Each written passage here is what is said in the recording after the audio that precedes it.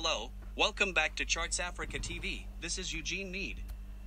In this video, we'll be talking about Nigerian singer Tems earning her 5th entry on the Billboard Hot 100 chart. Temilade Openiyi, known professionally as Tems, is a Nigerian singer, songwriter, and record producer. She was popularly known after her feature on Wizkid's hit single Essence, which earned her her first entry on the Billboard Hot 100 and reached 9 on the chart. The singer earned her 2nd entry on the chart after she was also a guest artist on Drake's song, Fountains, off his Certified Lover Boy album, which debuted and peaked at 26 on the Hot 100.